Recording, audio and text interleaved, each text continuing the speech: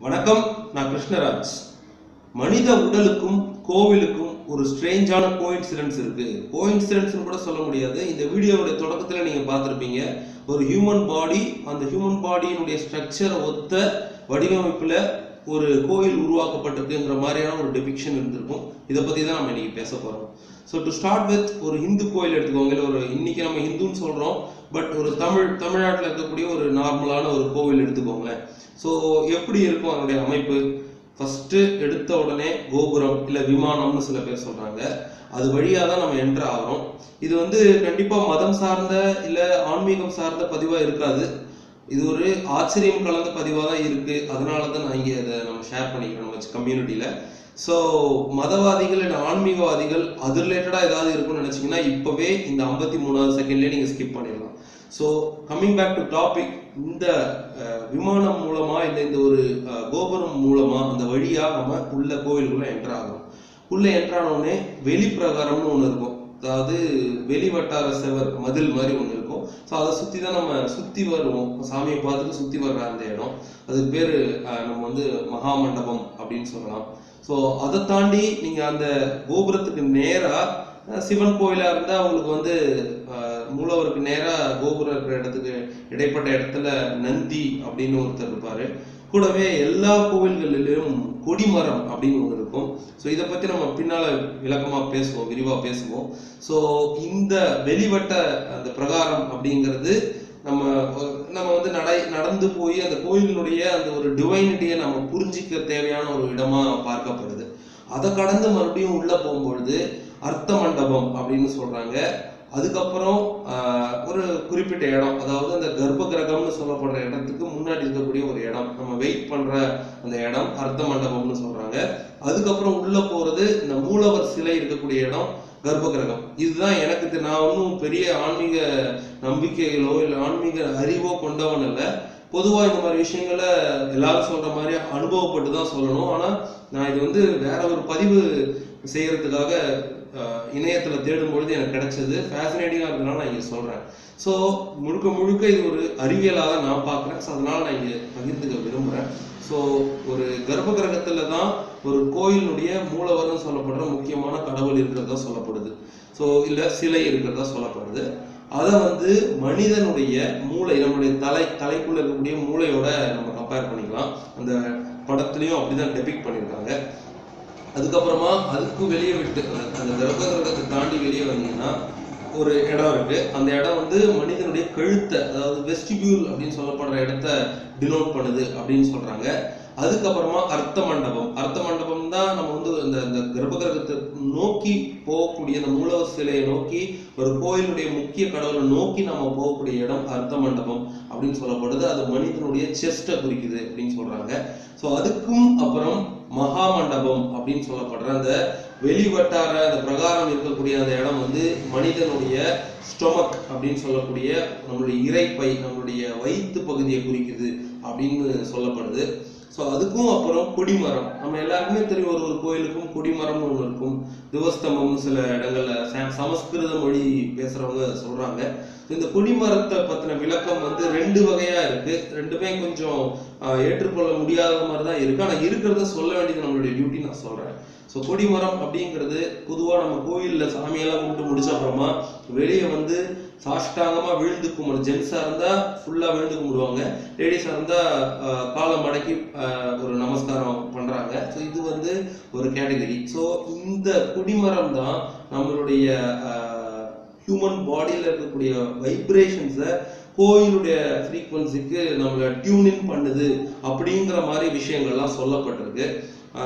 இந்த கொடிமரத்துக்கான எக்ஸ்பிளனேஷன், பாடியினுடைய எந்த பகுதியோட இது கம்பேர் பண்ணப்படுது அப்படின்னா மேல் ஆர்கனோட, அதாவது பீனிஸோட இது கம்பேர் பண்ணப்படுது. கூடவே ஸ்பைனல் கார்டோடையும் இது கம்பேர் பண்ணப்படுது. இதை வந்து நாம சொல்லலை, ஆகம விதிப்படி இது வந்து கன்ஸ்ட்ரக்ட் பண்ணியிருக்காங்க. அதாவது மனித உடலே ஒரு கோவில் தான் அப்படிங்கிறதுக்கான ஒரு ஒரு ஒரு அடையாளமாகவும், அதாவது ஸ்பைனல் கார்டுன்னு நம்ம பேசும்போது இப்போ அந்த கொடி மரத்தில் பார்த்தீங்கன்னா 33 பீசஸ் இருக்கும், இல்லை 33 ரிட்ஜஸ் இருக்கும், பார்ட்ஸ் இருக்கும். ஸோ அது வந்து நம்மளுடைய ஸ்பைனல் கார்டோட எக்ஸாக்டாக ஒத்து போகுது. நம்மளுடைய ஸ்பைனல் கார்டில் 33 பீசஸ் ஆஃப் வெர்டிப்ரா இருக்கு. அதுல 3 பகுதிகளா பிரிக்கப்பட்டிருக்கு. cervical, thoracic and lumbar. இந்த cervical அப்படிங்கிறது நம்மளுடைய கழுத்து பகுதி, அதுக்கப்புறம் thoracic நம்ம செஸ்ட் பகுதிக்கு பின்னாடி, லம்பார்ங்கிறது நம்மளுடைய லோயர் பேக். ஸோ இப்படி இந்த 3 பகுதிகளில் 33 பீசஸ் ஆஃப் ஸ்மால் போன்ஸ் சேர்ந்தது தான் நம்மளுடைய ஸ்பைனல் கார்டா இருக்கு. இது பயாலஜி சொல்லக்கூடிய தகவல்கள். இதை ஒத்த ஒரு விஷயமா தான் கோவில்ல கொடிமரங்கள் இருக்கணும். எப்படி மூளை அப்படிங்கிற ஒரு நரம்பு மண்டலத்தினுடைய தொடக்க புள்ளியா மூளை இருக்கோ, அதுல இருந்து சென்ட்ரல் நர்வஸ் சிஸ்டம்ல இருந்து மத்திய நரம்பு மண்டலத்துல இருந்து பெரிஃபரல் நர்வஸ் சிஸ்டம்னு சொல்லப்படுற நம்மளுடைய ஸ்பைனல் கார்டு வழியா மற்ற இடங்களுக்கு உடலுக்கு இம்பல்ஸ் போகுதோ, அந்த மாதிரி கொடிமரம் வழியா தான் ஒரு கோவிலினுடைய ஸ்பிரிச்சுவல் எனர்ஜிஸ் ப்ரொபகேட் ஆகுது அப்படிங்கிற ஒரு நம்பிக்கையும் இருக்கு. இதை ஏன் நம்ம பேசுறோம்? நம்ம சயின்ஸ் மட்டும் தான் பேசுறோம். பெரிய ஆன்மீக நம்பிக்கையோ இல்லை ஆன்மீக சிந்தனைகளையோ இல்லாத நம்ம ஏன் அதை பேசுறோம்? நான் ஏன் இதை பேசுறேன் அப்படின்னு கேட்டீங்கன்னா, இதனுடைய கனெக்டிவிட்டி முழுக்க ஹியூமன் பாடியினுடைய அனாட்டமி பிசியாலஜியோட சேர்ந்து இருக்கிறதுனால இது எனக்கு ஒரு புது விஷயமாகவும் நான் முதல் முறையா இதை பத்தி கேள்விப்படுறேன். அதாவது ஸ்பெசிஃபிக்கா கோயில கர்ப்ப கிரகம்னு கேட்கும் போது நமக்கு தெரியுது. ஆனா லிட்டரலா பாத்தீங்கன்னா கர்ப்பம் அப்படின்னு நம்ம சொல்றது பிரெக்னன்சியை இண்டிகேட் பண்றோம். ஆனா ஒரு மனிதனுடைய தலைமைச் செயலகம்னு நம்ம சொல்லக்கூடியது நம்மளுடைய மனித மூளை. ஒரு கோவிலுடைய தலையாய ஒரு விஷயமா ஒரு இடமா பார்க்கறது மூலவர் சிலை. அது எந்த கடவுளுடைய வழிபாட்டு முறையை கொண்ட கடவுளுடைய சிலையா இருந்தாலும் மெயின் விஷயம் அப்படிங்கிறது நீங்க போறது இந்த மூலவரை பார்க்க தான். மற்றதெல்லாம் நாமளா அதுக்கப்புறம் அமைச்சுக்கிட்டது தான். ஸோ ஒரு மொத்த மனித உடலினுடைய டெபிக்ஷனா ஒரு கோயில் அமையணும் அப்படிங்கிற இந்த அறிவை தமிழர்களுக்கு கொடுத்தது யாரு? கண்டிப்பா இந்தியாவை பொறுத்த வரைக்கும் மற்ற இனங்கள் எல்லாமே, அதாவது வெளியிருந்து வந்தவங்க, இந்த யூரோப்ல இருந்து வந்தவங்க தான் இன்னைக்கு தன்னை இந்தியாவுக்கு சொந்தக்காரங்களா சொல்லிக்கிறாங்க. ஆனா அடிப்படையில பாத்தீங்கன்னா இந்த இந்தியன் சப்கான்டினென்ட் அப்படிங்கிறதும் இல்ல இதுக்கும் கீழே இருக்கதா சொல்லப்படுற எவிடன்சஸோட சொல்லப்படுற குமரி கண்டத்துக்கு சொந்தக்காரங்க தமிழர்கள் தான். உலகத்திலேயே மற்ற இனங்களுக்கு முன்னாடி தமிழர்கள் தான் இது போன்ற கோவில்களை வடிவமைச்சாங்க அப்படிங்கிறதுலயும் யாருக்கும் மாற்று கருத்து இல்லை. இது தொல்லியல், அதாவது ஆர்கியாலஜி சொல்ற உண்மை. இப்படி பல விஷயங்கள் தமிழர்களுக்கு எப்படி ஒரு ஒரு ஒரு ஒரு பழமொழி கூட சொல்லுவாங்க, அண்டத்தில் உள்ளதே பிண்டம், பிண்டத்தில் உள்ளதே அண்டம் அப்படின்னு சொல்றது. அதாவது என்னன்னா, humans are nothing but human body is nothing but மைக்ரோகாஸ்மோஸ் அப்படின்னு சொல்ற ஒரு பிரபஞ்சத்தினுடைய ஒரு சின்ன மினியேச்சர் உருவம் தான் இந்த மனித உடல் அப்படின்னு சொல்றதுக்கான ஒரு சிம்பல் தான் கோவில்கள் அப்படின்னு சொல்றாங்க. இதை ரொம்ப ஸ்பிரிச்சுவலாகவும் கொண்டு போக எனக்கு தெரியல. ஏன்னா ஸ்பிரிச்சுவாலிட்டிக்கும் நமக்கும் ரொம்ப தூரம். ஆனா அறிவியலாக பார்க்கும் பொழுது எல்லாமே நமக்கு ஒத்து போகுது. மூளை கர்ப்ப கிரகத்தோட கம்பேர் பண்ணப்படுது. அதுக்கு அடுத்து நெக், கழுத்து பகுதி அந்த அந்த மூலவர் இருக்கிற இடத்துக்கு வெளியே இருக்கக்கூடிய இடத்தோட கம்பேர் பண்ணப்படுது. அர்த்த மண்டபம்னு சொல்லப்படுறது நம்மளுடைய செஸ்டோட கம்பேர் பண்ணப்படுது. அதுக்கப்புறம் மகா மண்டபம்னு சொல்லப்படுற அந்த வெளிவட்ட பிரகாரம் அது நம்மளுடைய வயிற்று பகுதியோட கம்பேர் பண்ணப்படுது. கொடிமரம் அப்படிங்கிறது நான் முதலே சொன்ன மாதிரி ஸ்பைனல் கார்டு. ஏன்னா ஸ்பைனல் கார்டு நான் ஏன் இங்கே அழுத்தி சொல்றேன் அப்படின்னா, அனாட்டமிக்கலா பார்க்கும் பொழுது ஸ்பைனல் கார்டில் 33 பீசஸ் ஆஃப் வெர்டிபிரா இருக்குங்கிறது ப்ரூவ் பண்ணப்பட்ட ஃபேக்ட். கிட்டத்தட்ட அதே மாதிரி 33 செக்மெண்ட்ஸை கொண்டது தான் கொடிமரமா பல கோயில்கள்ல இருக்கு அப்படின்லாம் சொல்றாங்க. இது ஆகம விதிப்படி தான் ஒரு கோயிலை கட்டணும் அப்படிங்கிறதும் சொல்றாங்க. அந்த ஆகம விதிங்கிறது வெறும்னே வேதங்கள்லையும் வெறும்னே மதம் சார்ந்த விஷயங்களாகவும் இல்லாம கண்டிப்பா அதுல இருக்கக்கூடிய அறிவியல் புரிந்துணர்வு அடுத்த தலைமுறைகளுக்கும் சென்று சேரணுங்கிறதுக்காகவும் தான் நான் இதை நம்ம கம்யூனிட்டியில நான் பேசுறேன். ஏன்னா இந்த மாதிரி விஷயங்களை எல்லாரும் தெரிஞ்சுக்கணும். மதம் கடந்து அந்த என்ன சொல்ற வழிபாட்டு முறைகளை ஏற்படக்கூடிய பிரிவுகள் கடந்து எல்லாருக்கும் இது போய் சேரணும் அப்படிங்கிற ஒரு நல்ல நோக்கத்தோட மட்டும்தான் நான் இதை பேசுறேன். இதை மதம் சார்ந்த விஷயமா தயவு செஞ்சு பார்த்துடாதீங்க.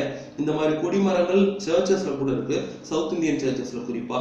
இது ஹிந்துவிசம்லேருந்து அவங்க எடுத்துக்கிட்டாங்களா நமக்கு தெரியல. But the concept remains the same. அதாவது எப்படி பிரெயின்ல இருந்து இம்பல்சஸ் ஸ்பைனல் கார்டு வழியா பாடி ஃபுல்லா ப்ரொபகேட் ஆகுதோ, கிரேனியல் நர்வ்ஸ், ஸ்பைனல் நர்வ்ஸ் நம்ம பாடியில இருக்கோ, அதே மாதிரி ஒரு கடவுளை நீங்க பார்க்க போறீங்க.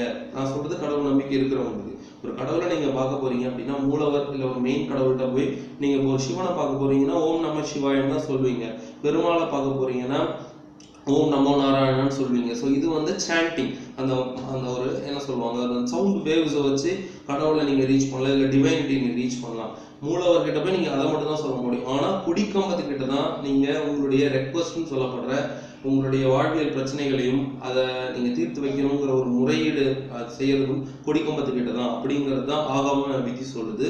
ஸோ அதனால இதை ஸ்பைனல் கார்டோட கம்பேர் பண்ணலாம் அப்படிங்கிறது ஏற்றுக்கொள்ளப்படுது. ஆனால் மேல் ஆர்கனோட பீனிஸோட ஏன் கம்பேர் பண்ணுறாங்க அப்படின்னு தெரியல. அதை பற்றின நாலேஜ் நமக்கு பெருசாக இல்லை.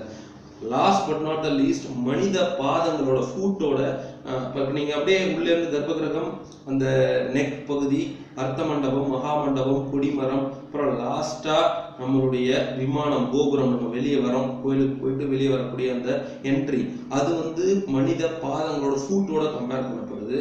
ஸோ இது கொஞ்சம் பிசியலாஜிக்கலா, அதாவது அறிவியல் அடிப்படையில் பார்க்கும் பொழுது இது ஏற்றுக்கொள்ளும் வகையிலும் இருக்கு. ஆனா இந்த அறிவை இவங்களுக்கு புகுத்தினது யாரு? இப்போ பிரபஞ்சத்தினுடைய ஒரு மினியேச்சர் தான் நாமங்கிறது.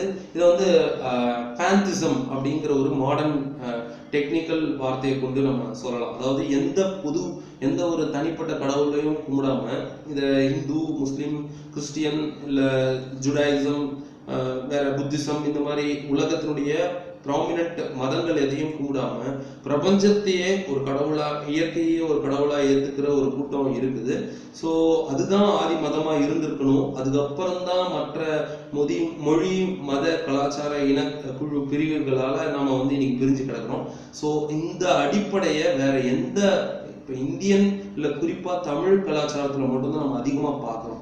ஸோ இதனுடைய டெபிக்ஷன்ஸ் அதான் இப்போ இந்தோனேஷியாவில் இருக்கக்கூடிய கோயில்களாகட்டும், அங்கோர்வாட் கோயிலாகட்டும், எல்லாமே இந்த அடிப்படையை கொண்டு தான் இருக்கு. தமிழர்களுடைய பங்கு இந்த கோயில்களுடைய வடிவமைப்பில் இருக்கு அப்படிங்கிறதுல யாருக்கும் மாற்று கருத்து இல்லை. ஸோ இங்கே ஃபேசினேட்டிங் எலமெண்ட் இதுதான். இதை பற்றி நீங்கள் தெரிஞ்சுக்கணும் அப்படின்னு நினச்சிங்கன்னா ஹியூமன் பாடி வர்சஸ் டெம்பிள்ஸ் அப்படின்னு கூகுள் பண்ணுங்க. யூனிக்கான பல டீட்டெயில்ஸ் உங்களுக்கு கிடைக்கும். அகைன் அண்ட் அகைன் சொல்கிறேன், நாம் எப்போவுமே அறிவியலுக்கு மட்டும்தான் துணை போகிறோம். ஒத்துக்கிறேன், ஒரு சில வீடியோஸில் கமெண்ட்ஸ் கிடைக்குது. அதாவது சில கடவுள் சார்ந்த, மதம் சார்ந்த, அமானுஷம் சார்ந்த நம்பிக்கைகளில் நீங்கள் ஜஸ்ட் அறிவியல் பார்வையில் மட்டும் எப்படி பார்க்க முடியும், உங்களுடைய அனுபவபூர்வ எக்ஸ்பீரியன்ஸஸை பகிர்ந்து கொள்ளுங்கன்னு சொல்கிறாங்க. அகைன் ஜஸ்ட் ஒரு அறிவியல், ஒரு டூல், அறிவியல் அப்படிங்கிறது ஒரு கருவி தான். அந்த கருவியை கொண்டு நீங்கள் பார்க்கும் பொழுது உங்களுக்கு கிடைக்கிற இன்ஃபரன்ஸ் உலகத்தினுடைய எல்லா பகுதியிலையும் ஒரு சயின்ஸ் எக்ஸ்பெரிமெண்ட்ஸை நீங்கள் எங்கே பண்ணீங்கனாலும் அதனுடைய அவுட்புட் ஒரே மாதிரி தான் இருக்கணும். அப்போ தான் அது ஒரு எக்ஸ்பெரிமெண்ட்டாக அறிவியல் உலகம் கருதும். அதே மாதிரி பிரபஞ்சத்தினுடைய விதிகளுக்கு உட்பட்டு, ஃபிசிக்ஸ் லாவுக்கு உட்பட்டு இருக்கக்கூடிய விஷயங்களை தான் நாம் அதிகமாக பேசுகிறோம். அப்படி மனித அறிவுக்கு அப்பாற்பட்ட விஷயங்களை இருக்கலாம் அப்படின்னு தான் நம்ம சொல்கிறோம். ஸோ அது சில பேருக்கு கொஞ்சம் ஆடாக தெரியலாம், but I can't help it. இதை பற்றி நீங்கள் தெரிஞ்சுக்கணும்னா முதல்ல சொன்ன மாதிரி ஹியூமன் பாடி வர்சஸ் டெம்பிள்ஸ் அப்படின்னு கூகுள் பண்ணுங்கள். பல யூனிக்கான டீட்டெயில்ஸ் உங்களுக்கு கிடைக்கும். தேங்க்யூ. இன்னொரு யூனிக்கான வீடியோவில் மீட் பண்ணுவோம்.